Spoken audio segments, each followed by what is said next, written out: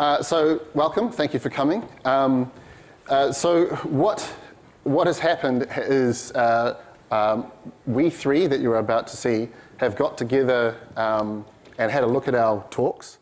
And what we've decided to do is kind of pull them all together and have a look at some of the overlapping themes. And so we are actually going to introduce ourselves, and then we're also going to introduce our projects. But what we really want to do is to cater the whole discussion to what it is that you guys want to know about those particular projects and all of the theories that kind of bind them all together. So we've got a whole bunch that we're going to kind of show up on the screen. There's far more than an hour and a half's worth of content by a good 2 or 3 hours. So it's going to be up to you what we do. And after telling you all to sit where you're sitting, we may not even get to that game, for example. We want that to happen, but it depends on where you guys lead us. So first of all, we're going to just quickly introduce ourselves. So I'll start. My name is Ben Tuhoi Kenobi. My name wasn't always Kenobi. I changed it as a bit of a lark. We can talk about that later at the St. James restaurant.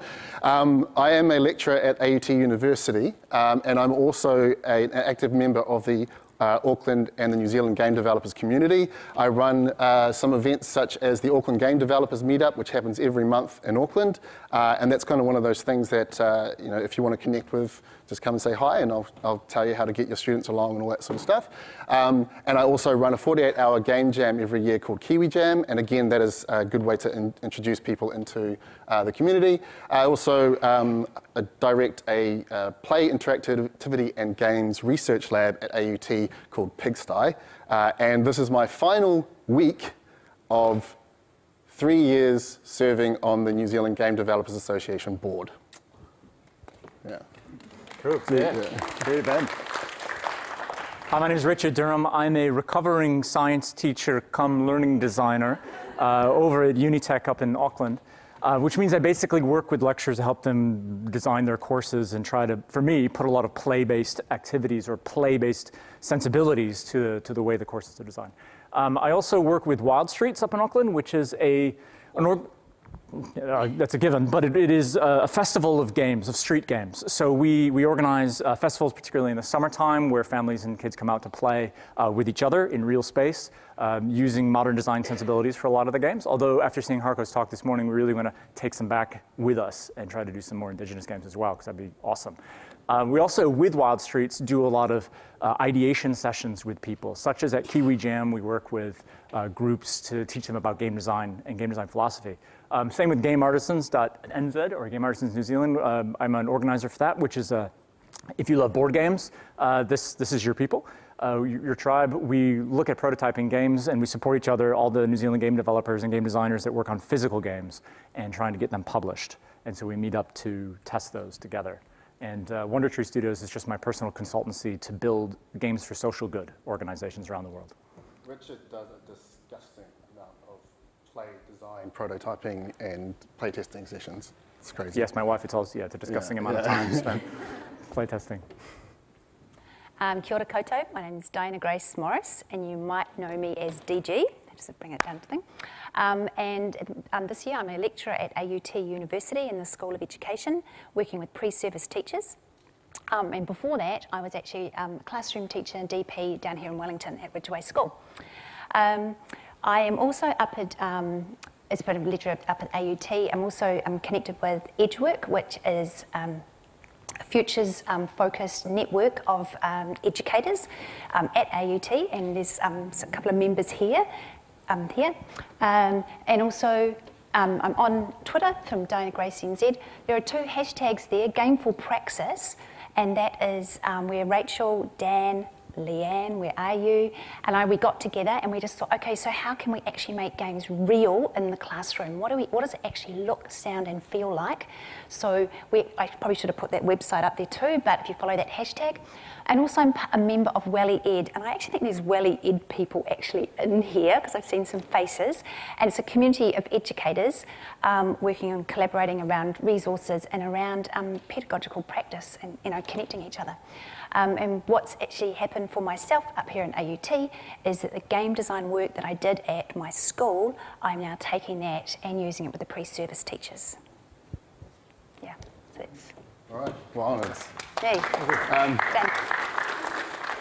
So we want the format as much as possible to be a back and forth. Now, as I say, we've got a lot of content, but we have very early on recognized that we are not the absolute expert of experts in these fields, because a lot of what we're doing is relatively new territory. So we are not just encouraging, but almost imploring for you to interject if you have anything that you would like us to expand on, or if you've got anything that maybe we could use to take back to our own practices, and even to counter what it is that we're talking about. We are going to be it's going to be warts and all. It's a critical discussion. There's going to be a lot of stuff that's just failures, okay? And if you've got any way to solve that, please let us know.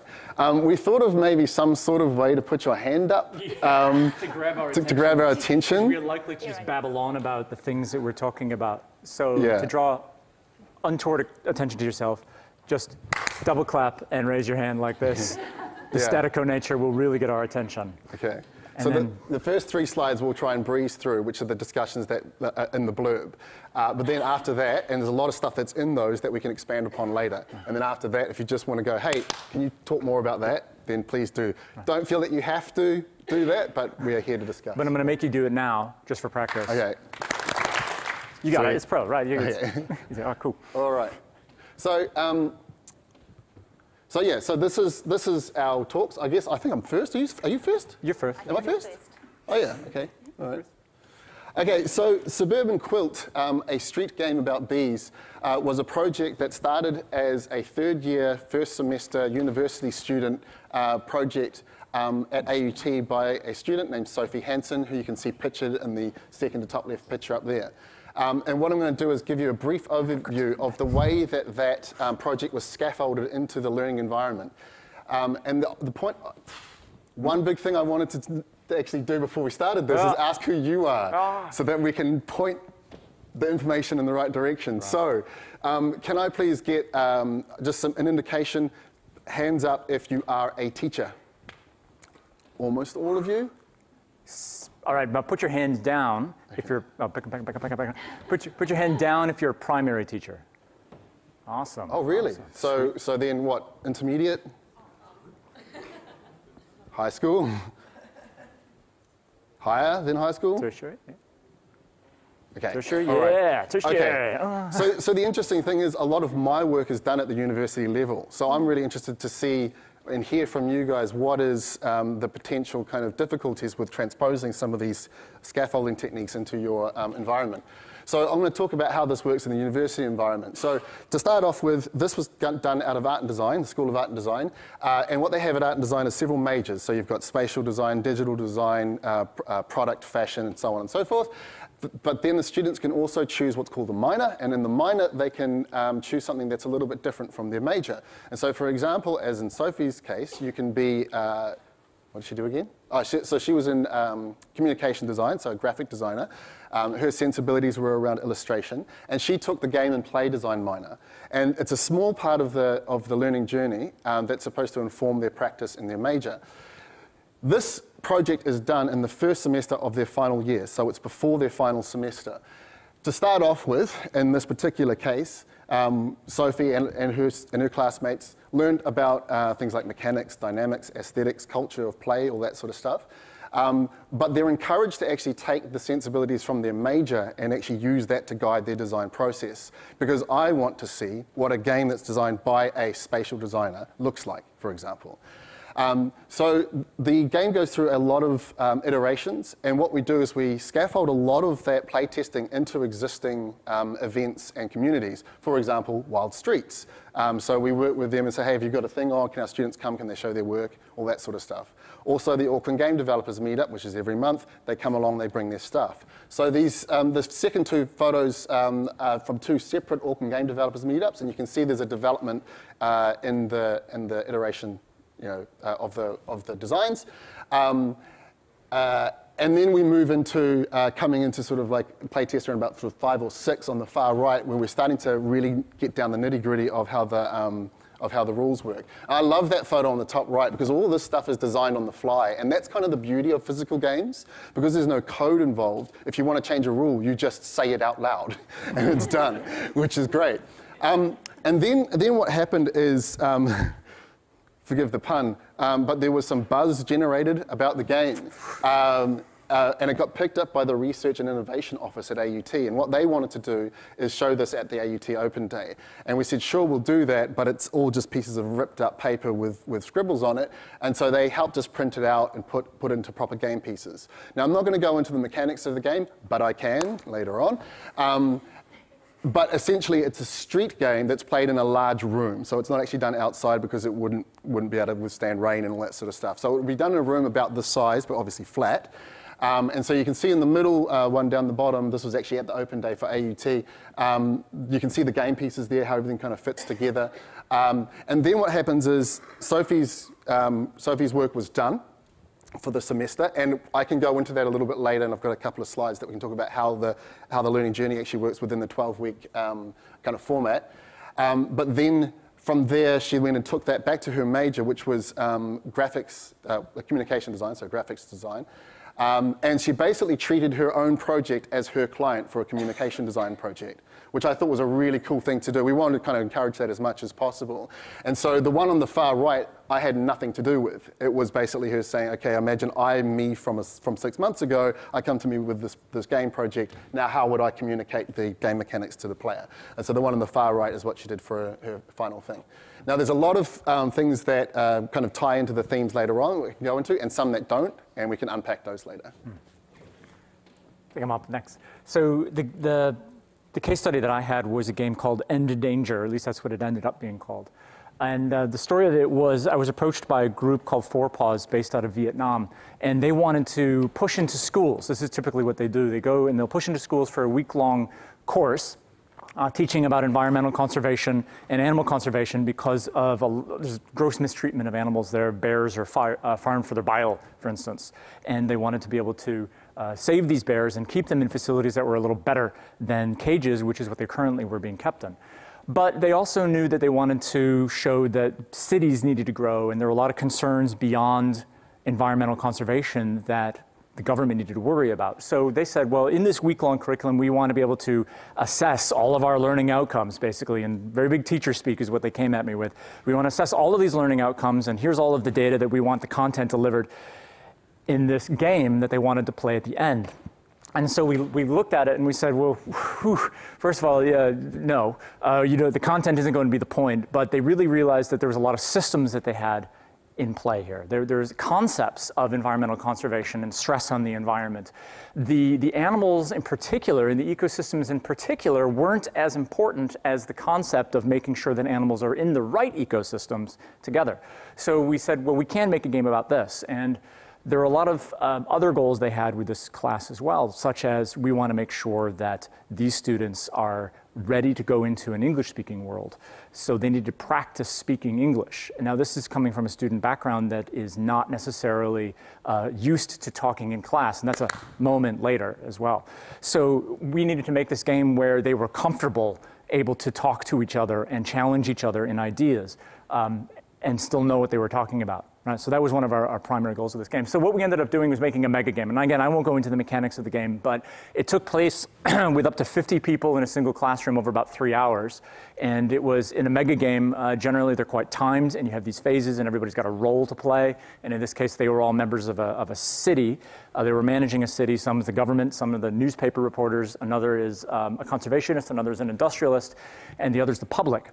And they all have a single task that they manage. And then when they're managing this task, they can come back together to kind of communicate what they did. And all of these tasks they did impact each other and the singular city that they're growing at the same time as the environment around them. So that was the gameplay in a nutshell. Right? So what we ended up in the end of this creating is this game that they could roll out in Vietnam with their materials that they could get it printed there. And that was one of their goals that we wanted as well, was them to be able to manufacture it right in Vietnam. So they got these big canvas maps printed out and they sourced everything locally, which was great. But it was supposed to be always this very lo-fi approach that they wanted so that it could be transported and you didn't have to worry about students not having tech access, for instance, because this is something they needed to be able to take to rural schools as well as the English-speaking school that they had in Vietnam. Right. So there's a lot of these challenges, again, these themes that we'll come up with later about how do you work with these different types of populations, how do you work in a complex space that's a real world when you're managing a game and designing a game for education, as well as how do you look at the assessment, like how do you get something out of it and validate it when you have an organization that's saying, we want the X, Y, Z, out of this game. Right. That's it. You ready? Yeah, totally. Okay, and I'm here around why game design in the classroom? And we've got a series of photographs there that actually kind of link into different stories about it. The key thing for me around why game design in the classroom is asking ourselves for what purpose and how does that purpose actually connect with what we value and believe. And I think that is, again, where our themes come in together.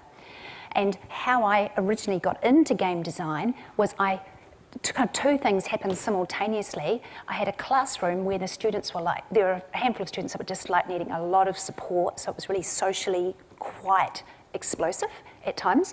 And I also went to Rachel Bolsted's one of those core education breakfasts around game design, and that was when I was introduced to Never Alone. And I thought, oh, there's something in these games.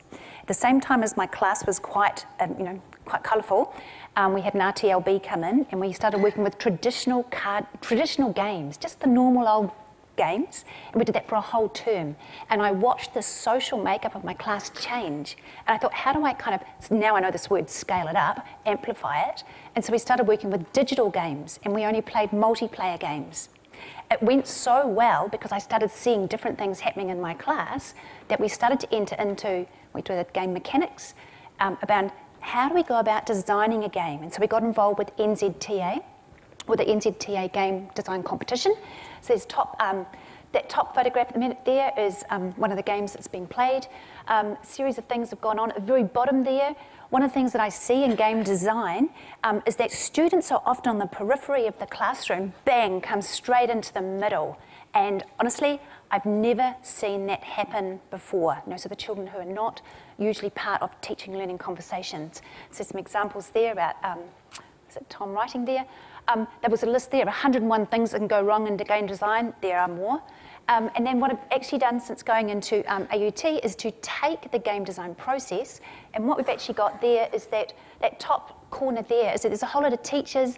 They are currently thinking about coming into university to train as teachers, and the staff were saying, oh, should we do an art activity? Should we do a science activity? And I said, well, we could do a game design process with them. And they said, what is that? Let's give it a go. We gave it a go, and all 30 of those young people and older people who turned up in an hour and a half started talking to each other, started having the kinds of interactions that they've never had in their social situation like that. They'd normally do an art activity, so it's quite singular.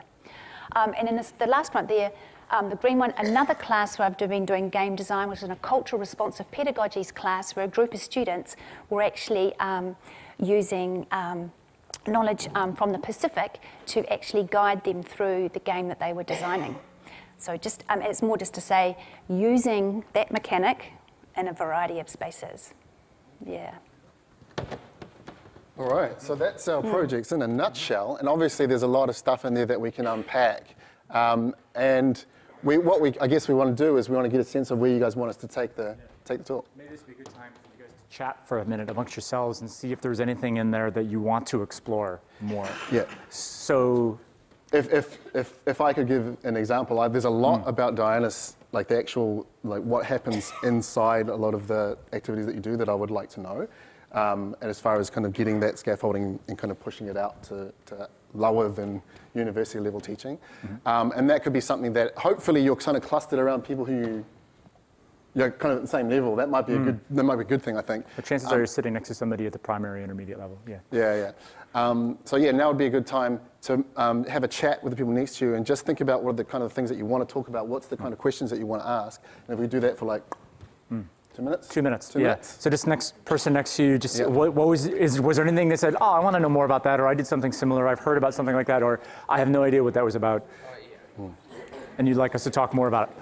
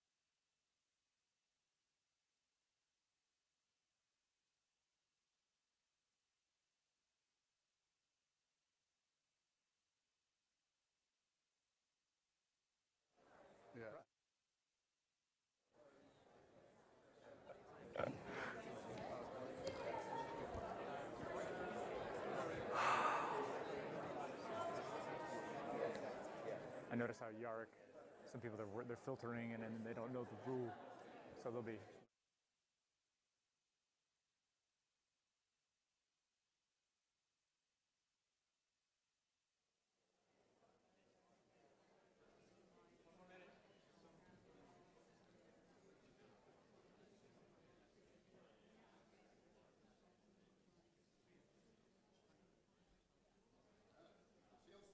Everyone's ready. Yeah. Cool. Okay, well, we've heard some ideas come out, and we're happy to field questions and kind of direct. So maybe we get a couple of questions, like a few questions, and then we start to kind of direct the talk in that direction. So, have we got any questions? Or anything you'd like to know? Yes? How did the B game actually play out in the streets? Sure, yeah. So how did the B game play out on the streets is the question over here from Jerome, Should I go from back to the Artrix. Yes? I want to know more about the mega game setup. So how do you set up a complex scenario? Great, okay.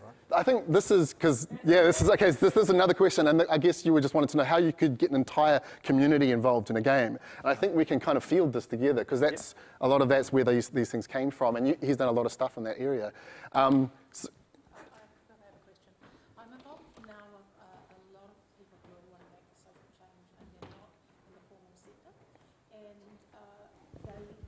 their solutions are always, most commonly, is to make a resource game for teachers to use.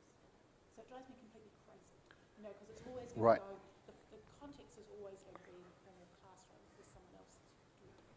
Yeah. It's really well mentioned, but I'm really curious about what are your insights about how these things could play out in a more permeable space. Yes, than right. just something that is plonked. Even if the teachers are involved, it's still plonked. Yeah, yeah. So I'm just interested. So that's actually, so the idea is around kind of what happens when you get the students and or the teachers involved in the design process and... But not just in a traditional classroom.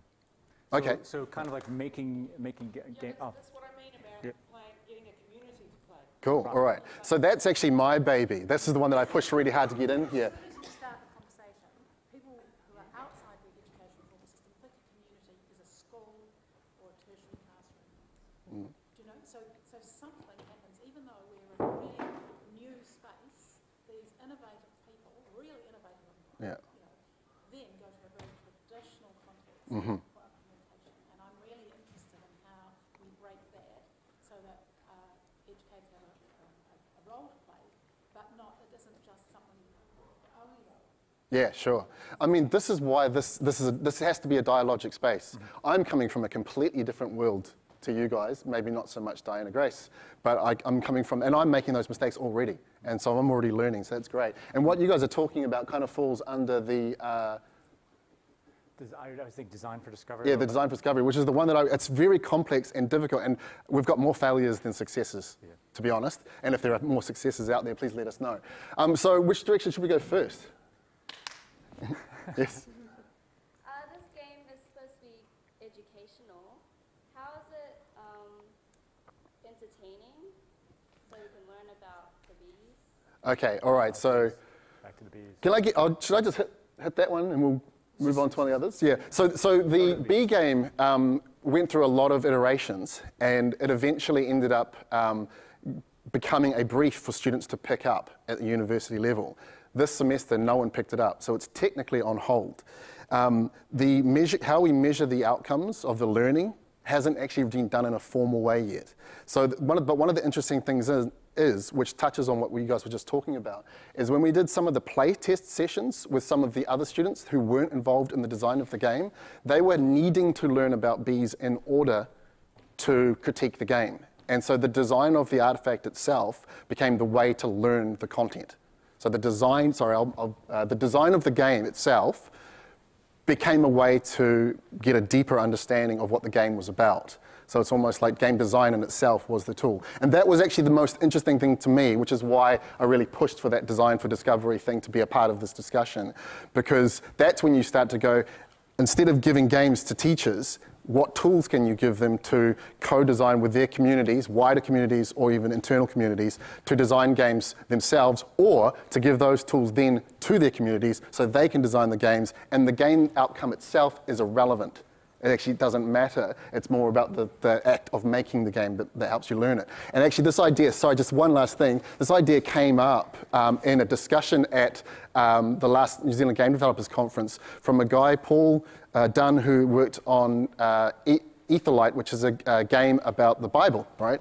And one really interesting thing about that was that they really had to dig in to what they interpreted the meaning of those stories to be in order to bring them into the new medium, because they just didn't work the way that they were written. Or they thought that they wouldn't have been as successful in the way that they were written. So that means that they had to kind of boil all of the stories down to kind of their core message and then rebuild out of that. And what happened to the team is that because they had to do that, and they'd never had to really do that in their lives, they themselves became much more in tune with what at least they interpreted the core meaning of those stories to be. You know, whether it's the Bible or whatever, you know, the way bees work or whatever, the process is still the same. I find that really exciting and interesting to the point where I'm thinking maybe we should stop making games for people. Just give them tools to make Give them tools, yeah. Like Game Fruit, a sponsor of this conference. I was going to say, last year with my 7/8s, we'd done the NZTA game competition. We then put that in and made games around PB4L, positive behaviour for learning. Incredible process, game design process they went through, not one single finished game. But actually the effect that process had and the level of engagement and the capabilities, it was totally anchored in one of our favourite books, which is Key Competencies for the Future. You know, it was just alive. I was so excited. Yeah. It does get really exciting when they do actually get a playable game, though. That's really important. All this really segues into the question about designing for things outside of the formal classroom setting, right? Because we're talking about giving creative people, young people especially who are creative naturally, a tool, like a Minecraft, for instance, right? Giving them a tool and then saying, go do things you want with it. And oftentimes that's just, okay, we're gonna make a game. And the process of doing so is where they're doing a lot of learning, as Ben's talking about with the bees or with Etherlight. In order to make the game right, there's a lot of dialogue that they had about bees, a lot of dialogue they had about the Bible passages to make Etherlight. And so they're learning about it as they're doing it because they've got this goal to create a thing using the tool that they've got. So what we're looking at is saying, well, how do we do it? Well, we don't give them games necessarily. We give them playful tools, and they will use the playful tools in creative ways. And then if you can repurpose those for whatever thing you want to make. Yeah. I can give you a couple, but you people probably have heaps more tools than I do in my head. I mean, Minecraft, of course, Game Fruit is another one, but we're talking digital tools in this case, right? There's a lot of games that are like physical games about words that you can make things up with. There's the game of Awesome right here in New Zealand, which was made for students in schools, but is a tool. It's just about generating stories, and you can use it however you want. There's no real strict rule structure that you must follow with this game of Awesome. And so it primarily uses a narrative generation tool. And kids loved it because it was just freeing. It allowed them to go off in directions and look up all these things about dragons, so they can make a game about dragons, or a story about dragons. Sorry, it's something today. Yeah. Yeah, with the process, something I'd be really interested in hearing about is kind of key steps in that process. Like I've experimented with design thinking, but I know that there's multiple models, and so it'd be cool to hear from you guys maybe a step that you think is incredibly essential and one that you maybe add or So yeah, it does, and it feels like we're going right into that. But do we want to do real world first? Because all of this talks about real world. Designing in the real world. It's a more logical thing, and also I think they want us to play the game. Right. I'm also I'm helping you out here. I'm just keeping you in mind. So let's go with that then. Yes, there's process. And design thinking recognizes one thing above all else, and that is that. Right? So the first step is to recognize your space, recognize the people that you're making games for, and that's the people relationships, the climate being, what's the attitudes as well as the physical environment. So in order to really understand how a real world complex space works when we've got a game, we need to give ourselves an experience that we can then talk about. So we're going to play a game called Cat on Your Head. Has anybody played this game before? Yes, okay. Yes, you have played this game. Good, right. So Cat on Your Head is a fun game, but I'm gonna need a couple of volunteers to come down to help demonstrate how to play. Come on down. One other person just to help show how to play this game. All right, so the basic idea of this game is that all of you are the game board, And we're going to be playing this game where you have a cat on your head. Right? That's the whole point of the game. All right, so hi, Rich. Donald. Hi, Donald. Nice to meet you. Donald, you have a cat on your head. Yes. Can you all see the cat on his head? Imagine the cat on his head. Now, we're going to help out your imagination because, Donald, you have one thing to indicate that you have a cat on your head, and that is you're just going to say cat, cat, cat, cat, cat, cat, cat, cat over and over again. So how about you go in the head? Cat, cat, cat, cat, cat, cat, cat, cat, cat, cat, Right there. cat, cat, cat, cat. It's a ginger cat. Yeah, just cat, cat, cat, cat, right? Keep saying cat, cat, cat, cat. Now, cats, of course, like to chase mice. So there is an invisible mouse over your head. I'm Rich. Hi. Chris. Hi, Chris. Can you see the mouse? All right, we, of course, know there's a mouse because he's saying... Mouse, mouse, mouse, mouse, mouse, mouse, Right. mouse, mouse, mouse. Now, they're both saying it nice and loudly so that we can all hear where the cat and the mouse are.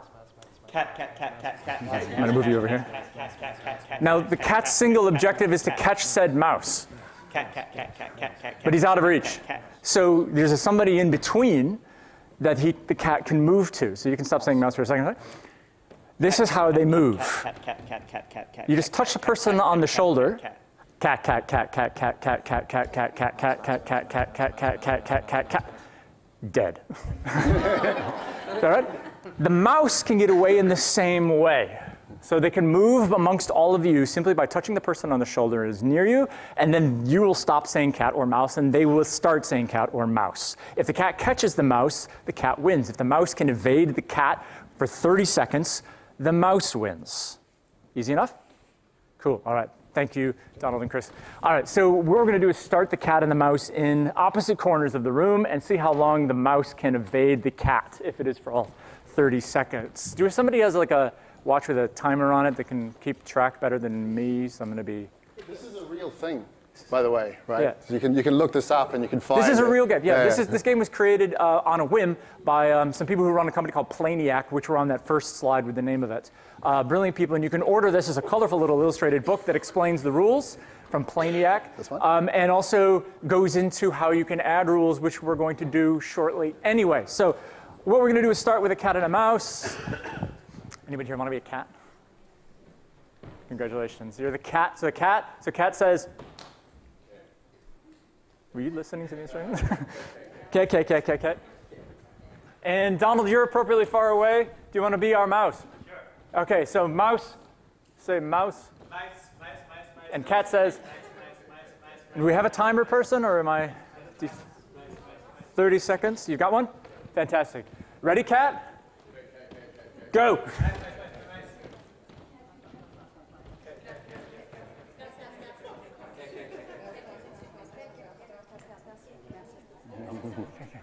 Okay.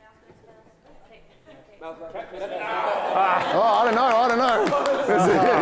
We're going to have to go to the camera for that one.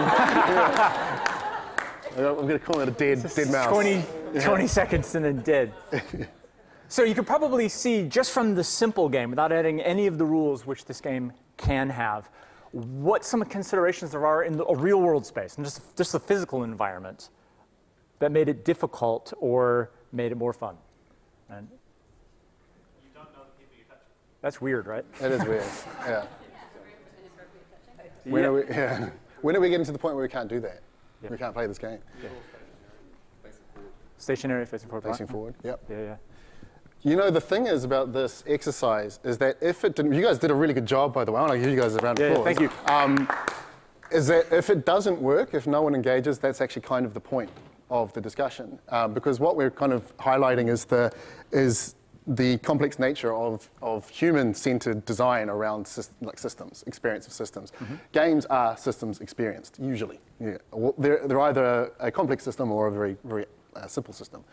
And you know, I don't want to talk about it too much, but the thing that's interesting to me is the power of experiencing a system compared to the power of either seeing a video or reading a book to get you to understand how the complexities of either the system itself or the system or the thing that it's simulating, the thing that it's a model of. It's important to interject that every game is an abstraction of the real world systems, and it will not be 100% accurate, so there will be problems with that, and that's actually its strength, because when you have the difference between the system and reality, it creates good conversations about that, and that's where a lot of learning can come in.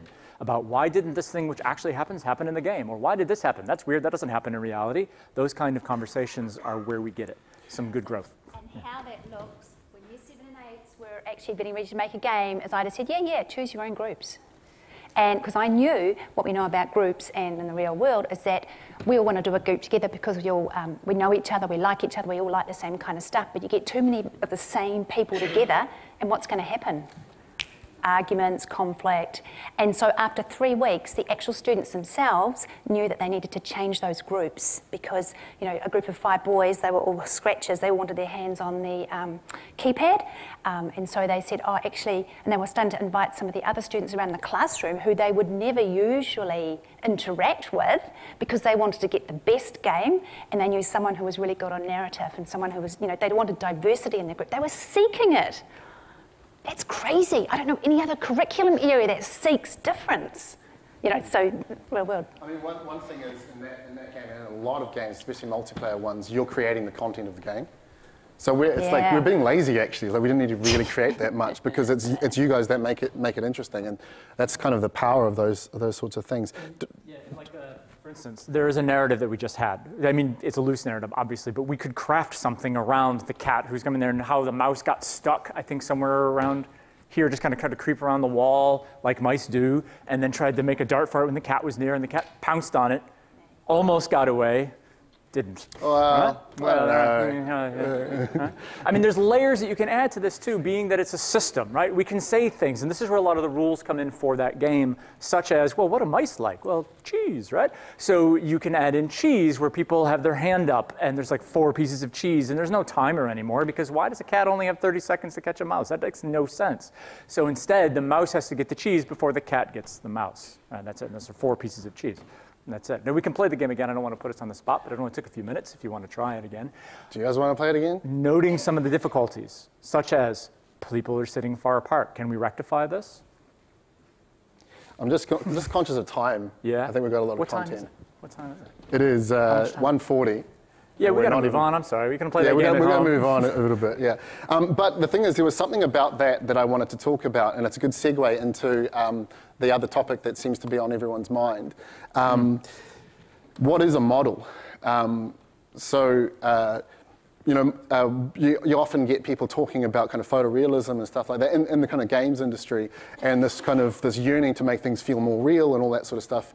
But actually, the power of games and experience systems is often that they don't have all the faff. They don't have the stuff that you don't need. And a model is something like, if you think of a model of a tank, and it's still the word still applies the same way. If you think of like a model of a tank or a model of like a little like a house or something like that. The tank doesn't have removable screws because that's not why that model was made. And so a model becomes useful by omitting the information that you don't need to scrutinize. Which I think is really important because that's when you, as Richard says, you start to be really hypothetical about your observations. Because if you look at a model that has an omission of certain types of like mechanics or information, then you can start to think about, well, what if those things didn't actually exist? And you can actually be playful with the world that you live in a very speculative way. We've actually kind of gone over some of this stuff. So I've got a story. Design for discovery. So there's kind of 2 things that we were talking about with this, and one is a little bit easier to explain than the other. So the first one is, we've kind of already covered it, where if you've got like a topic like bees, for example, or the Bible, you can use the construction of a game or the making of a game to understand that thing, whatever it is. And the problem that I think we'll have, or like I'll have, perhaps not so much you, Diana Grace, but that I'll have with you guys is that you guys have a curriculum. There's boxes that need to be ticked. And I'm at the other end of the scale where I'm like, well, let's just play and see what happens. And what happens might be fantastic, but it might not be what you were looking for. And I'm not saying that one way is better than the other, it's just a different way of playing, and it's a very hard thing to understand and describe. So I'm going to tell you a story about the photo on the right-hand side down the bottom there, about a game that was made at the last Kiwi Jam. It's a physical game, not a digital game. Well, sort of digital. And it's going to sound dumb. Okay, it's going to sound really dumb. In fact, it sounded dumb when they pitched it, because we start the weekend with everyone standing up and saying, oh, I think we're going to make a game about X, and this was their pitch. We're going to call this game Cram, and we're going to make up a fake, basically land or a fake society of people, and we're going to make up all of this information about them, and you're going to have 5 minutes to cram, and then it's a competition, it's a quiz to see who knows most about this imaginary land and these imaginary people. Everyone in the room was like, that's such a dumb idea. Including me. I was like, this is a terrible idea. Cut to the chase, it was fantastic. And it's the one game out of the last game jam that I've just talked non-stop about. So basically, the way it works, and I'm not kidding, these guys just spent, so there was, so most of those are players, but there must have been about sort of 7 people on this team.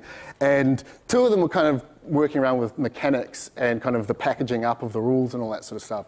And the rest were just churning out facts about this they're called the Bumblestock. That was the name of the people. And they did history, they had like an entire tome of history, they had an entire tome of science, and an entire tome of language, and they had to be very collaborative about it. And the way that, actually one thing that they did really nice with the mechanics is they said, we're going to give you a quiz, and so you have like a team, so like 5 people on one team, 5 on the other, and we're going to give you a quiz, and we're going to ask you questions, but the questions aren't cherry-picked out of the tomes. There's something that aren't in the tomes that you need to kind of infer based on the information that you know of all the other stuff. And keep in mind, there is no way you can read all of this stuff. You have to skim, you have to dart, you have to try and go, I think this is useful, so I'm going to commit it to memory. This is not so useful, so I'm going to skip it. I was on language in my team, and because there was one person on language on both teams, and we started on nouns, and I said to my opponent, how far are you through? And it was like 4 minutes through the 5-minute cram mark. And he was like, I'm halfway through nouns. And it was just like, okay, we've got to just try and figure out strategies in order to understand this culture through the language. So what ends up happening is you end up collaborating with each other in order to find kind of like knowledge that wasn't in any of the tomes. And what they did with the mechanics, which was quite nice, is they went, we're going to give it to the people who are kind of closest to the actual kind of fact, because there is no fact. But here's the reason why I'm bringing this up. That was a dumb idea, and by the end of it, it was just people non-stop. Like people just couldn't stop talking about it. You can only play it once, because once you've played it, you've kind of ruined it, because you've read enough that playing it again would kind of be cheating. But there was a point where I was playing with 4 people on my team, 5 on the others, where everyone just started giggling, right? And that's delight, right? That's the sign of delight. And the only reason, like, because, one by one, everyone starts just going, what the are we doing? Like, what is the point of this? If someone said, okay, does anyone here know anything about Germany? And everyone said no, it's like, okay, we're going to learn about Germany. I don't think it would have been the same. I think the ridiculous nature of the act was what made it fun, the fact that it was arbitrary and useless. That was not their intention. And yet that was a really interesting design kind of schema that emerged out of the construction of something that they just kind of threw together in 48 hours. And so to me, that kind of stuff is really interesting, is what happens when you just let the chips fall and see what emerges out of it. Now, of course, there are plenty of stories about games such as, if anyone's heard of a game, Keep Talking and Nobody Explodes, where you're trying to defuse a bomb and no one else can see the bomb, you've got VR on and everyone's trying to help you, and they literally just have printouts of just like dozens of pieces of paper with the instructions, and they have to keep like kind of looking through them. Games like that coming out of game jams, I wonder how true those stories are and how much those things were already baked beforehand, but there's certainly a lot of stories about accidental kind of beauty coming out of these kinds of scaffolded kind of design things. I want to dig into that story for a second. So the thing that was really interesting to me about that story is you're not actually looking up the information when you're asked the question, you've got to infer it. So Ben, what was the result of that mechanic, I guess you'd say, in the game of the people being asked the question, they had to infer the knowledge? Top of the list is collaboration. Yeah. So that was the thing, because you got 5 people on your team, right? So you're like, did you read this, did you read this? And everyone says no.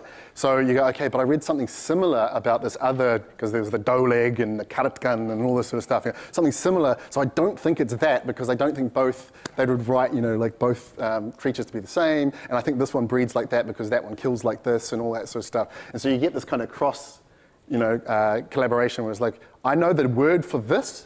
And actually, the thing that made it hard is that every word also had a symbol as well, so it was very difficult. And so you had to kind of like get those 2 pieces of information, or 3 or even 4, and kind of piece them together to try and come up with an answer. But there is no right answer. There is a right answer, but that's not how you get the. That's not how you get the point. Yeah. No. So that's not how you get the point. So in a way, there is no right answer. Right. There's just a better answer based on how close you are to the thing. And it's usually obvious. Like it's not like there's a judge. Like they say the answer, and one team will go and the other team will go yeah. Hey, when are we going to talk about collaboration? Okay. Really? Well, I feel like I kind of railroaded that. Yeah. a little bit, but it was a good story. Right, so other things for designing for discovery. We're going to go off. Do you guys have any questions on that story? Sorry, I'm quite interested in this idea of collaboration because it seems to be coming up across the board. So the beautiful polar bear and the other game, and the way these stories are put together and the way people are working together that might not ordinarily work together. I wonder if there are any comments you can make about the significance of collaboration in this game design space because it seems to be coming up over and over. Well, are we talking about specifically in kind of playful design spaces where there is not necessarily an outcome in mind, or are you talking about just in general? I think in general, because it seems to be like, for me, the reason I got into the whole game education learning thing is because it was another trick to get the kids to learn some science.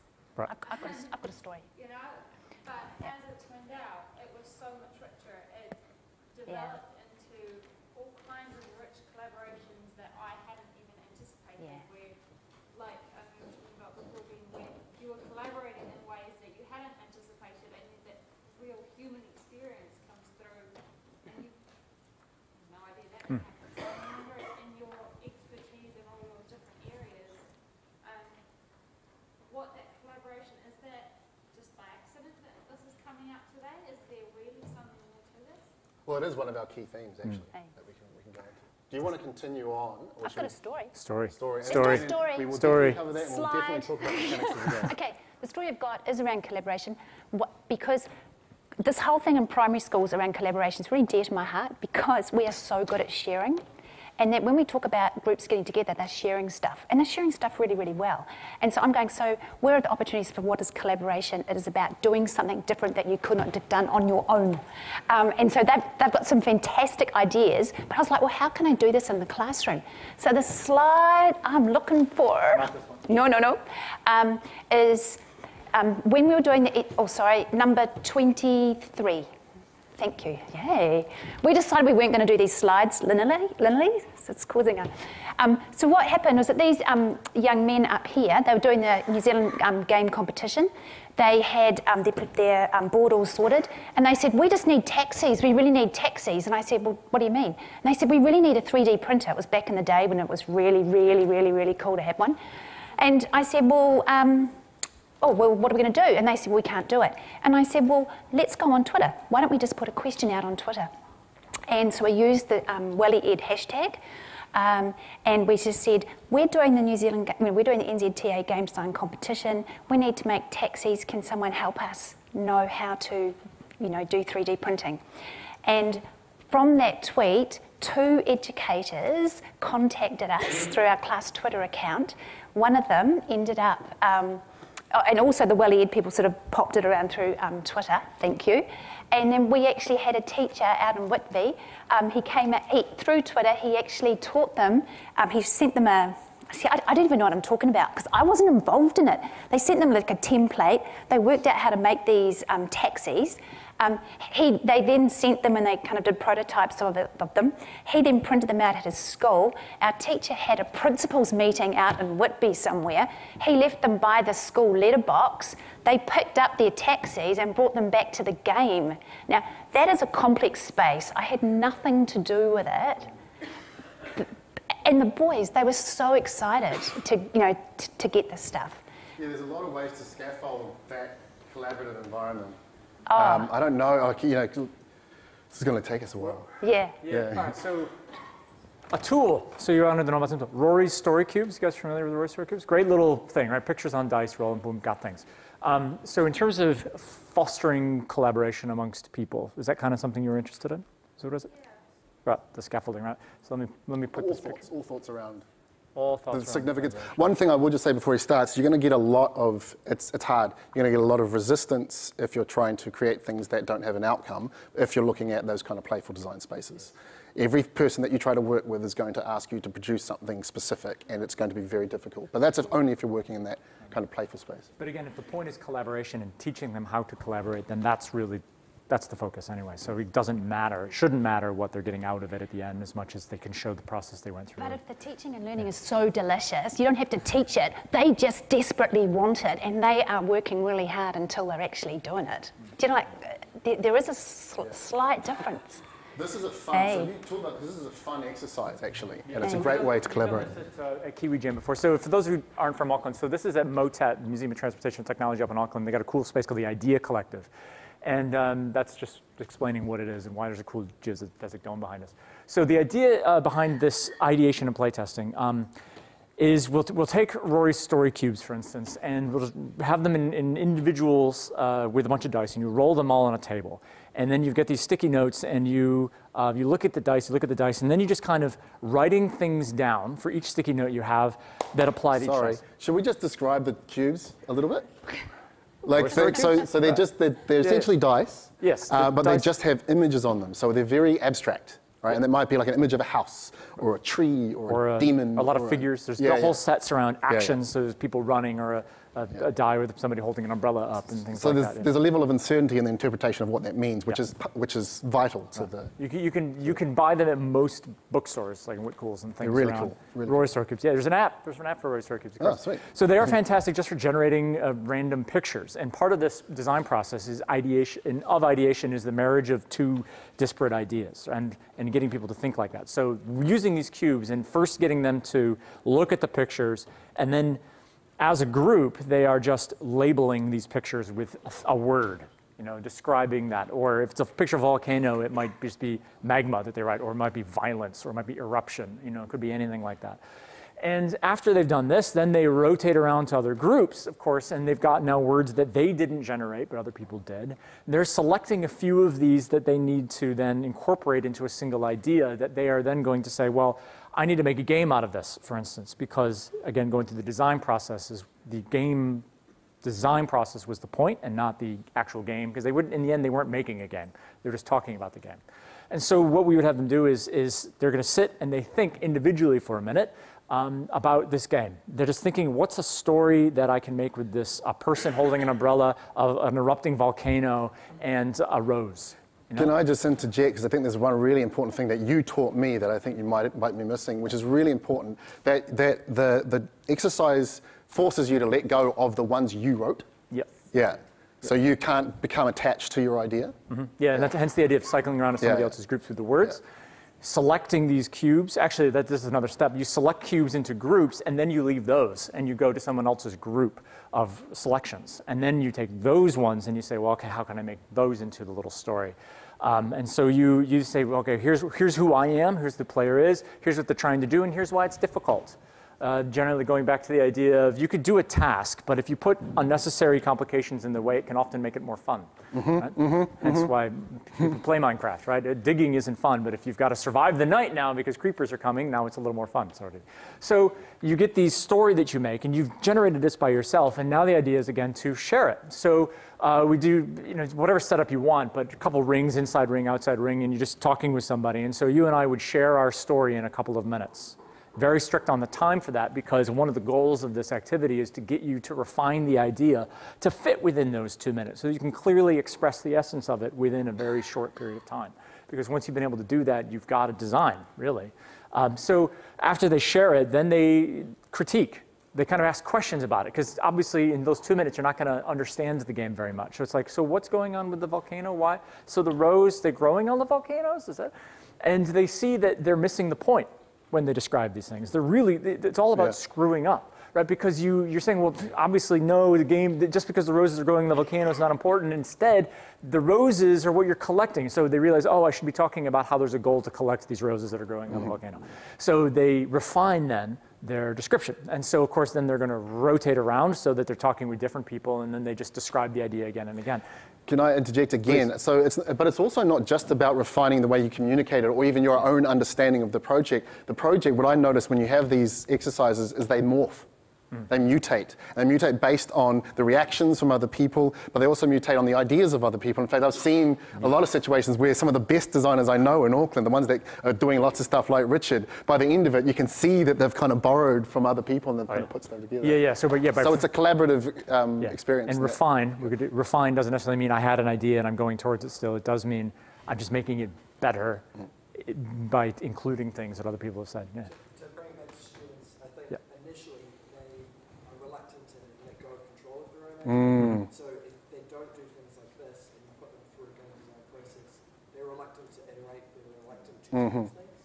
But the other really nice thing about this is that you're building a sense of shared ownership. If I started by rolling those dice and then someone else is making a story with it, I can say, well, that's how I am today. So suddenly the final product's all of them and a piece of you in that as well. So I think those are both kind of important ideas and things that you have to explicitly teach kids. Absolutely, I believe so. So what level do you teach?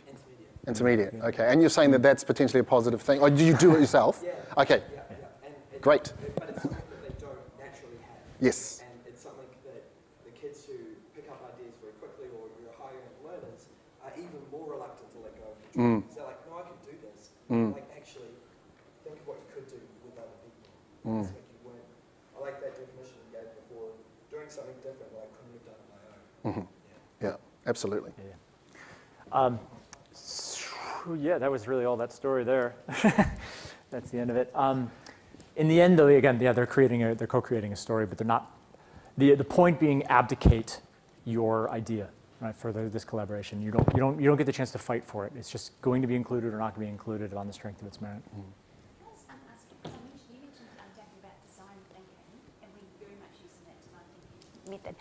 Are there who in here actually already uses that in the classroom? Yeah, quite a few. It's really powerful. It's incredibly powerful. Yeah. Yeah, I mean, I think pretty much every single one of my game students in any form, in any school, they do a lot of assumption mapping straight off because it actually is very helpful because you want to teach them that your assumptions are going to be wildly incorrect, but it's better to have them because it points you in the right direction, or it puts you in our direction. And actually, that's one thing that I don't know exactly where this comes up, but actually, no, it's in the, can we go to the slide just before it? Sorry, guys.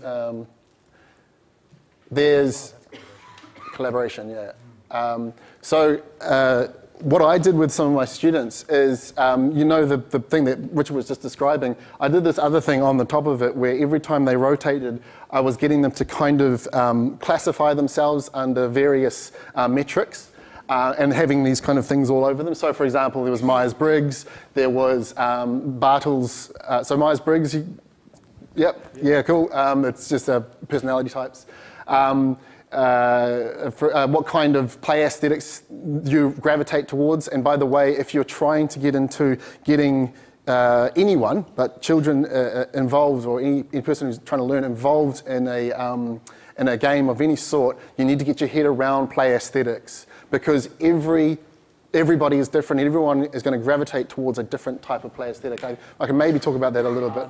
Well, I think it's enough to say start with Bartle's 4 player types as a model.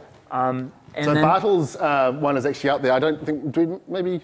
It's that little picture of the I'll describe axes, it, why not? Yeah, so it's basically, there's two axes. It's so this guy, Richard, right? Was it Richard Bartle? Richard Bartle. Richard Bartle. He was around in the time of the Mud, which was a multi-user dungeon game, which was all text-based, and he kind of tried to classify all the types of players there were, and kind of classified 4 personality types that you kind of gravitate towards one more often than the others.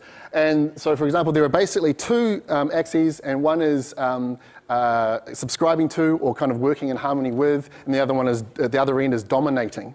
And then the other axis, you've got people, so sociability, and at the other end, you've got kind of antisocial. So the world. No, that's the world. Oh. Yeah, the world. So it's like the environment, the kind of the uncovering of what is inside the content of the game or whatever. And so what you get is, for example, people who like to work with people are the socializers, right? People who like to dominate people are the competitors, right? He called them killers, I think, because that's been changed. A lot of people have changed this later on, because back in the day, those people would quite often log on to a MUD when someone was asleep in an inn, and they'd bribe the innkeeper and kill them. So that's why they got called killers. There's also there's a couple of other things up there. One of them is the chart around alignment. This was a total fun thing. I just want to point that out. I think it's completely broken. So the way alignment works is you've got good and evil, ordered and chaotic. It was just a fun thing, so don't copy that. But what we did is we basically have a 12-week cycle, and what we do is, has anybody here seen the lecture by John Cleese where he talks about creativity and open and closed-minded thinking? Okay, I'm seeing a few nods. Look it up. Definitely look it up. It's really good. And what I found is that there's a lot of stuff, again, around Lego Serious Play, look that up as well. There's a lot of things around how we think. Like, or at least I did when I was young. I got told that we think with our brain. Yeah. But actually, it's not as simple as that. There's a kind of a hive mind and even embodied act of thinking. And making something in the real world, for example, has a specific kind of like learning outcome, even I'm going to give this to you for a second, Ben. Before you're going to go down the rabbit hole, one of the purposes of getting the students to identify their play aesthetic in the first place is because knowing that game design is messy and the real world is messy, it's really key that they are the first audience, right, when they're making their own game. Yeah. So they need to know what's fun. How do you define fun? How do I define fun? What's fun for me? So that they can then reflect on that when they're making games and compare with other people. Thank you. Because that's super important. When I finally got my head around play aesthetics, it just blew everything wide open. It's like, people can disagree about something, and that's fine, because people gravitate towards different aesthetics. And then you start to think about, well, if I gravitate towards an aesthetic, but it's already satiated in another part of my life, do I then need it in the game I'm about to play? So there's all those kinds of things. It's actually much simpler than it sounds, but have a look at it. Play aesthetics, Robin Hinick et al. I don't know who else was on that. And so what we did is, there's a 12-week cycle, and This might not be applicable. In fact, I'm interested to hear what you're going to say about it. But with university students, you don't get much more out of them if you ask them to work for 4 weeks than 2. There's a certain amount of time that you can spend. And so what I do is we have critical reflection points every 3 weeks, but they're specifically asked not to be too critical in those other 2 weeks. So there's very much like a let go, discuss what you produce. Like let go of your idea, collaborate, and then discuss what you produce critically, and that's the point to reflect. So that was the thing I guess I wanted to bring up. Yeah. More on collaboration and how to scaffold it a little bit, and particularly with this goes back to the idea of diverse learners in groups, right? And people needing to work together who don't normally work together like they do in intermediate school. They're not necessarily used to letting go of their ideas, not used to playing well with others, maybe. That is an example from the NZCER game, which was how do we get these students to work with each other on a team when there's usually a very dominant structure. There's a hierarchy there of saying, well, this person's the older one. We're all going to listen to him. That's it. There's no question. I do not raise my voice in this. I don't bring up any idea of collaboration. My ideas are worthless. So. The idea was in this, give every player, as you do in a classroom setting, a different role to play in a group. Particularly in a science classroom, this happens all the time in a lab group. You give a very specific role. And not only do they have the expertise, but they've got to be the only one with the knowledge in that area, because then they have to participate. In order for the group survival, their contribution is necessary, and they're the only ones who can contribute it. Can I put an exclamation point in there or a red flag? This works really, really well, but sometimes it doesn't. Yeah, it usually works really, really well, because what you're saying is the onus is on you not only to do that work, but to defend it. To go, you have the appreciation of the particular aspect of the project, but every now and again, someone drops the ball. It depends. Yeah, it depends on the structure around it. Like if it's simply an input that the different students or the players are contributing to it. Like in the NZCER game, they went away. They were separate from their group. They did a task. They brought the results back of their task to the group. They made a decision while they were over there. They can defend it, but they're done, right? Here's the thing that we contributed. And so there isn't a lot of argument about it because there was very limited input in that regard. This is a thing that I did, right? But yes, especially at the higher levels, you got to worry about group project work. It's basically what it is. You're going to have people who are Yeah. not working. Well, as we said, Yeah. we don't have the silver bullets. No. Yeah, I do have a story. Story Yes. time. Story. Please share. Okay, yeah. Slide something. Slide 26.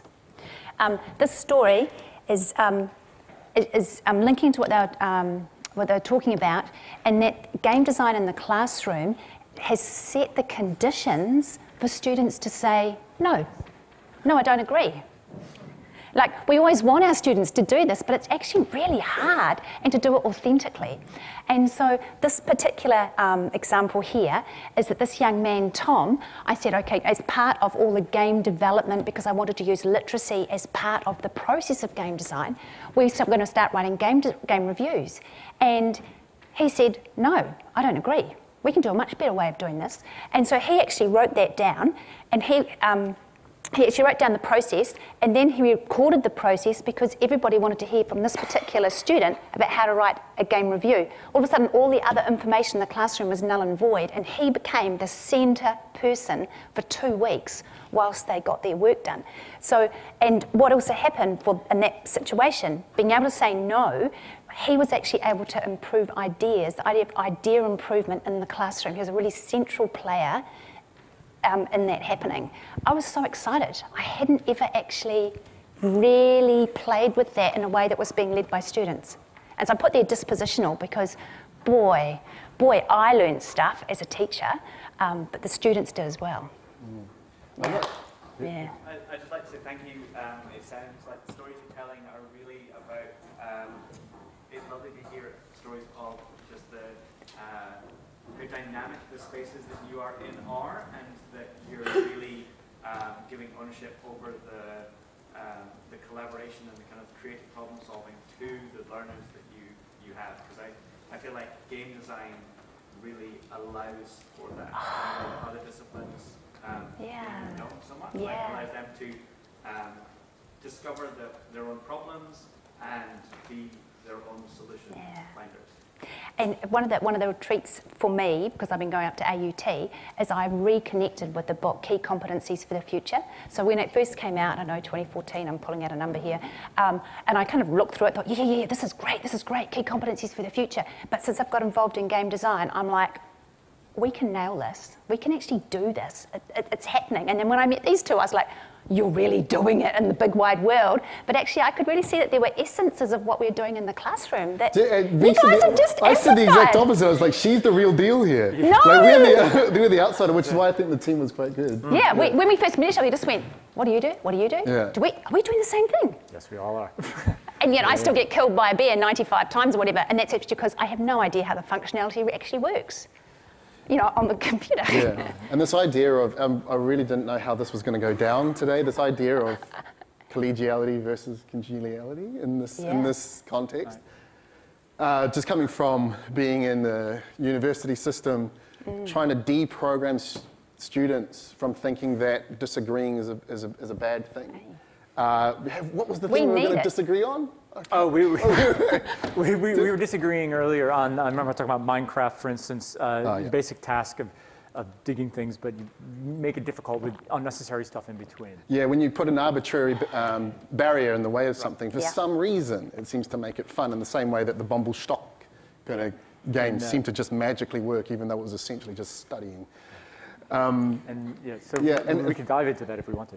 Yeah. Hey, really interesting discussion. I want to hear a bit about how we have an established narrative already, how we could, or your experiences of trying to turn that into a game, like the thinking Home Alone. Never Alone? Mm-hmm. They had narratives. They wanted to turn that into a game.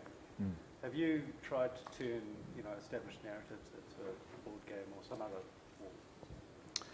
form? Interestingly, my master's was on game narratives. But I was looking at very specific design schema, very broad design schema, and my specific narrative was my own. And what I was looking at is the community. So this was back in 2008 or 9 or something like that. So a lot of the stuff is actually either old hat or it's actually outdated by now. But I was looking at the idea of a community of narrative, so the community around a narrative. And that's actually what Paul Dunn was talking about. So this is the guy who was talking about Etherlight. The title of his talk was Sacred Stories, the Bible, Blade Runner, and something else. And it's really important that you understand, you kind of draw a theoretical line around the people that have the emotional, affective, and the kind of cognitive attachment to that story before you start to design it. But I mean, I guess that to me, it sounds like duh. It's funny, I should be able to offer more to you considering the title, but I can't. I can say some things around it, right? So on the operational level of like, how do you functionally do this? I mean, you've got to start looking at things, well, how can I do in a digital game or a physical game, right? If I'm doing a digital game, how can I look at things like environmental storytelling, for instance? Do I need to tell this story with words? Can I just make this place look like a post-apocalyptic wasteland, and that tells something, and oh, there's a skeleton over there with a radio next to it, and it's got a radio thing in its hand. Like, that tells me a story, right? That what happened. So those are some of the questions you need to be able to ask when you're looking at the narratives that you're telling. One then needs to say also, is the narrative that we're talking about a process, or is it actually a story, like a myth of some kind? Because if it's a process, you can model it systematically, right, in a game, because the games are systems in a lot of ways. So that's another question. So a lot of the games that I make have a system base to it because they're physical games, and it's a little easier to do that. For example, the Thing game, if you've, just judging on your age, the Thing, the movie with the creature that can morph into anybody. The Thing. The Thing? The Have you seen that film? It's like an alien that... Oh, no, it's quite old. That's why it's just like quite old. So just our generation. But it's from a movie. For instance, so there's a game. Yeah, so here's the story of this game. So the Thing, you guys familiar with the Thing? The Thing, right? Enough, right. Right? So basically an alien that can look like anybody, and then it can turn other people into the things, right? So, and it was sent in Antarctica. So we made a Wild Streets game of this. And in fact, those pictures of the ideation, if Ben can go there, was us playtesting this game. So the basic idea was, well, we want to tell the narrative of the movie, which was these research scientists in Antarctica in a research station, and they suspect that one of them is the Thing, and they need to get off of the base and need to get back to civilization, but they don't want to bring the Thing with them, right? But they also don't want to all die, so they're not necessarily trying to burn down the place. They want to make sure it's there, and they're in the helicopter on the way out. Meanwhile, it's trying to kill them all because it can turn them into itself or escape. Right? So it's trying to blend in. So we made a big system that models this. And the key things that I wanted to get were, what are the emotive aspects of this game? There's a lot of paranoia in this game. There's a lot of running around because there's a time limit. Things are getting cold. You're in Antarctica. You're running out of supplies. Yeah. I wanted to make sure that people had the fear, not just of like, you may be the Thing, but I don't want to be alone with Ben because Ben may be the Thing. I wanted the physicality of the people to be involved with this. So made a mistake. This is a tiring game. You're tired by the end of it. It's tiring because you are literally running quite a bit in this game. So the very basics of it are is that you're gathering together in the common room and you plan out what you're trying to do because the base is falling apart because the Thing is sabotaging things. So then you go running around this giant space, which in this case we had the Idea Collective, trading these balls out that were basically playpen balls, and trying to gather them to fix stuff, right? Or you're going out and trying to explore the wilds to find evidence that there is the other Thing, and so you can make these blood tests and whatever. So while you're doing this, you're going into these secluded areas where there's a wall here and now no one can see me. But what if someone else comes in here while I'm in here? I don't want to be in here very long. But Diana Grace doesn't want to be alone because she thinks so-and-so's a Thing, so she's coming with me and she's not going to leave me alone. So you end up with this tension of people not trusting each other just as they move around the space because they know the other person can turn them into a monster while they're around. So they end up creating this narrative afterwards. So the entire story of the Thing, all from beginning to end, basically comes out in the play of this because they are able to say at the end of this, oh my God, we need to be able to fix this wall because there was an explosion and we're going to lose all of our food supplies, right? This kind of thing happens in the movie, right? So they then respond to it inappropriately with all of the paranoia. They start saying, no, we need to make these blood tests now. We need to spend these resources to do it, blah, blah, blah, because they think Ben is the Thing and their time is close. They need to get to the helicopter, right? Yeah. Yeah. I think the interesting thing is, and this is what I was actually going to say, is that same with my masters, it was never about here's a blow-by-blow story, because narrative to me was much more of a kind of like a meta, it was a meta-narrative thing. It was about what is the core kind of key ideas and emotions of that narrative. And so to me, that's how I often approach things as well. It's like if you've got a narrative, let it emerge out of the play of the system. It's never kind of like a linear thing. But and you go, yeah. Okay, so following on from that, so if one wants to create a game to change behaviour or to inform people's behaviour, where does one go with that? It's all great what we've been learning about people creating things that don't actually end up with a game that's actually playable at the end. But if I wanted to create a game that's... Start with the emotions. Yeah. Always start with the emotions. When you change behavior, it's because you feel something about something else. Yeah. And you don't just tell someone about it in the game. And you've just reminded me that there's this perfect slide that I should have had in there about to kind of pick your battles. So when you're looking at the... Do you have some input for us? Input. Thinking about so the game designing experiences that I've had with my students, the thing that I think often is so powerful is that there are real limitations. We talked about it briefly before, like it's an emulation of a quantum space, but that in itself means that there are limitations. And when, as you're designing this game, so you might design a game for like positive behaviour or climate change or whatever else you want, but as you design the game, you realise there's real limitations of the game, and that discussion in itself brings things to light that otherwise most students would find far too abstract to be able to talk about the limitations of a model or a representation of something. So this isn't with students, this is a game... Yeah, so, but with any of these games, whether you do it with adults or kids or whoever, when you design the game, you're so faced with the limitations of it. Yeah. So there's two different, we're having two different discussions Can I here. tell a quick story before we do that? So working where I do, I work with a lot of lecturers that are trying to do just this, right? Particularly once you're doing social practice. And so we had the classic game, which is, there's many iterations of the style of game about talking about social inequity, appropriate for the conference, right? And so we had a lecturer who wanted to make a classroom game where they very clearly let people know that not everybody starts on a level playing field, and that this limits the choices that you get to make in life. And there was actually a really good choose your path kind of digital game that came out recently about this. There's just on the web. I think you can find it on the spin-off. Right? But this game was a physical classroom game, and it started off incredibly simply. Everybody just draws a card from a deck, and that tells them where they were born. And then they've got these choices that they're allowed to make where they're rolling dice to determine, like a single D6, and say, here's your money your income that you got. Now, feed your family. Well, you got to pay for daycare. These kind of things.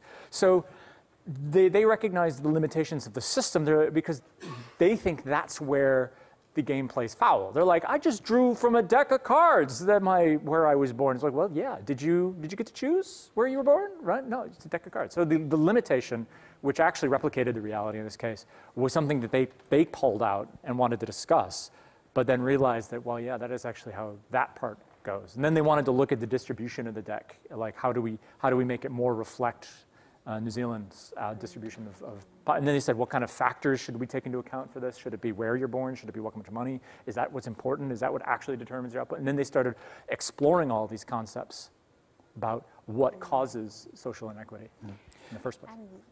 What jumped into my mind is that we sort of slapped there before and it said 101 things that can go wrong with game design. And I asked the students after a full year of designing games, we kind of looked at all these different variables. What are all the things that can go wrong? Let's just like whack them all down.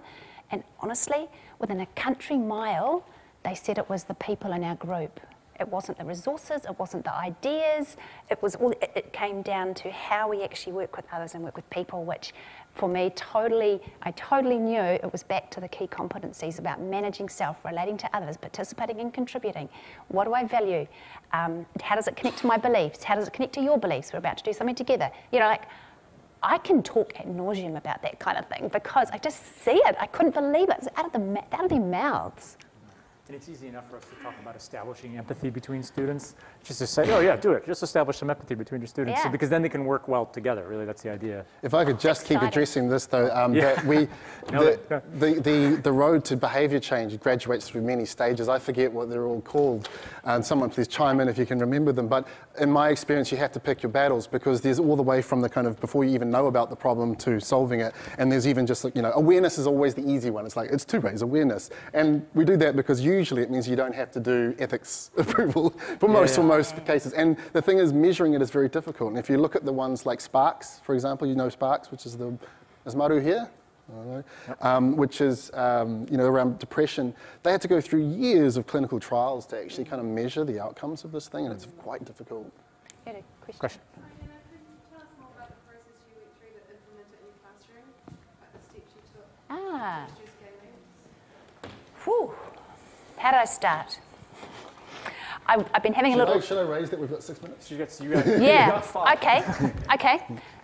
Are you guys going to get these slides? Sure, why not? Can we send them through? If you go onto Twitter, at the very top of my Twitter thing, I pinned on it some slides that I used for game design, which is actually a accumulation of working with Dan, Rachel and Leanne, who's also in here, so you can just see it. Come and see me. But also one of the things, resources, Leanne, can you just show what you just put them in? We got together and made a game based on the mechanics of game design, so that when our students are designing games, they're thinking about what's actually in a game. And What's in a game. And we put that resource on Twitter. Yeah, but it's also at the top of my Twitter slide. I'll make sure it's there. I know we've got 6 minutes. Oh, yeah. Oh, it's just Diana Grace NZ. Diana Grace NZ. And it's one, it's actually some slides that I think I did for some students that I've worked with recently. Can I have hands up who would like to just know how the hell do I roll this out in my classroom on Monday? How many of you are there? Because there are actually, I feel we could actually run something where you could actually just copy it almost, just to get started. Would you be, hands up if you'd be interested, if we, whoa, Leanne, we need to talk. Well, okay, that's what let's do it. Yeah, I know. You're doing awesome things. Yeah, okay. We should do it. Just being aware of time. So that's probably a good slide to leave up. And obviously there's kind of questions that only got kind of half answered and all that sort of stuff, and there's way more information than that you could ever cover. So we will send them out. Hopefully that's fine. I don't see why it wouldn't be fine, not be fine. So that you guys can all have a look at the slides and all the notes in there. Hopefully it makes some sense. For all of the people who asked to know how the B game worked, St. James tonight. I can talk about it. So we'll just get a pint, go in the corner, and I can explain how it works. Yep. If I bought it, which I couldn't because I didn't have the weight and the plane, then we could have played it.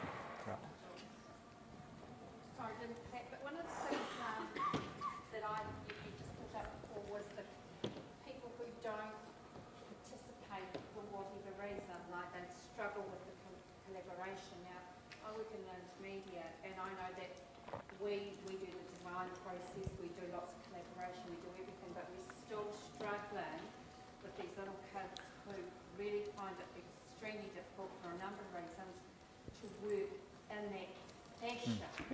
But what you just see here perhaps is given some light on that, and that just stop worrying about struggling with them and just keep working with them, because it is a slow process, obviously. And do you have that issue? Yes. So I would just like to say that when I analyse my own results, and obviously this hasn't started to happen until the last couple of years, I think, my interpretation is that I'm doing a very good job. But sometimes it's complex, right? It is complex. And sometimes it's, I mean, maybe it's not, but it feels like it's out of your control. Some students just are like that. Maybe environment was just... But even one little step could lead to something further up if you keep doing... Yeah, I think letting go, that exercise around letting go of your idea, I think that's a really good one. As a teacher, it's stressful that they're not doing it, and that you can't see a big shift. No. Having nudge, small amounts, yeah. We should talk some more. Yeah. Let's talk some more. I'm going to tell a little Good. story, but having been a teacher, I in the past, I definitely feel your pain on this one, right? And what playful design, incorporating that, has taught me is to obey principles and not structures first and foremost. And these principles of play are one of the ones that goes in right into the definition, is that it's voluntary. You don't enter into play because someone's telling you go into this structure. You might have fun, but that's because you bought into it and you started doing it. So when people are very reticent, it's often because they're feeling forced into something. This is not everybody's case, but if you're keeping the idea of, well, this is a creative thing, you've got a lot of freedom, they're not being required to do an output, they may buy in naturally a lot more because they're doing things voluntarily. So the idea of keep, play, buy-in, you get buy-in for free when they get to express themselves, for instance, or when they get to do the other things that are that list of ways to have fun. Right, those play aesthetics. When people connect with that, they go do it. People who are sitting off in the corner reading a novel and not participating there, because that's quite a lot more fun and engaging for them, right? Because they love just they love the narrative, they love being told the narrative, escaping into a fantasy world. Why are they not doing that in the classroom instead? Not everybody's cup of tea. Yeah. What I'm trying to say. Elaborate. What sort of ball is Can it? you elaborate, please? You know, that's what maybe a particular student enjoys doing. Mm-hmm. How do I get a student like that? I'm not saying I've got one or anything, but how do you get kids like that who are really physical, who really probably have low self-esteem, who don't like being in? Yeah.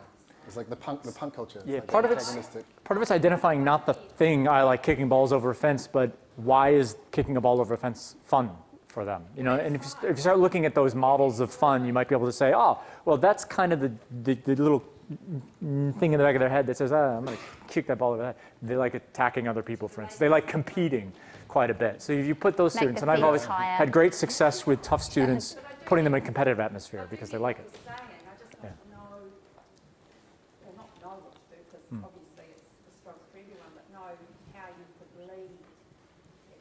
I always try to take a step back and go, maybe I can't solve everything. Maybe I can't solve everything with games. Yeah.